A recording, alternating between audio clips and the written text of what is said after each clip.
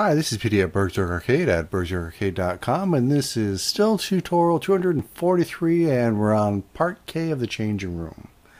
Or not the change room, sorry, the character customization. So let's go ahead, we'll open up our project, and this time around we're actually going to work on, so what do we have left? We have the head changer, which just changes the material we're using for the head. I have not set up the resources for that.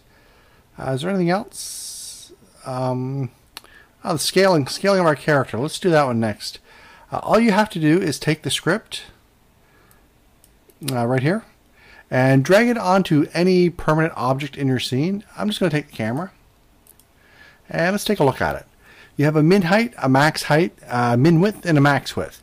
The height works on the y-axis, so it stretches your character along the y or squinches it down.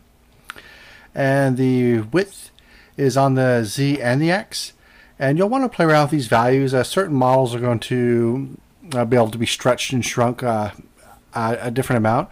I personally found about 15% was what I really liked.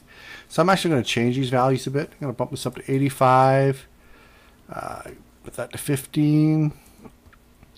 And again, 85 and 1.15.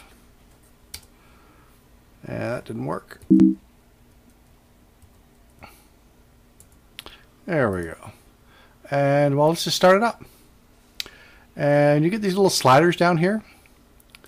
And you just drag them along and it changes the size of your character. This one here is for my height.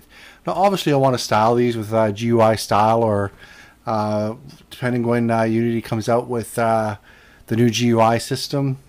For now, I'm just going to stick with the on GUI, and I can just style it with one of the on GUI or one of the GUI skins. But anyway, that's pretty much all there is to it. Let's rotate him around a bit. Get to the side.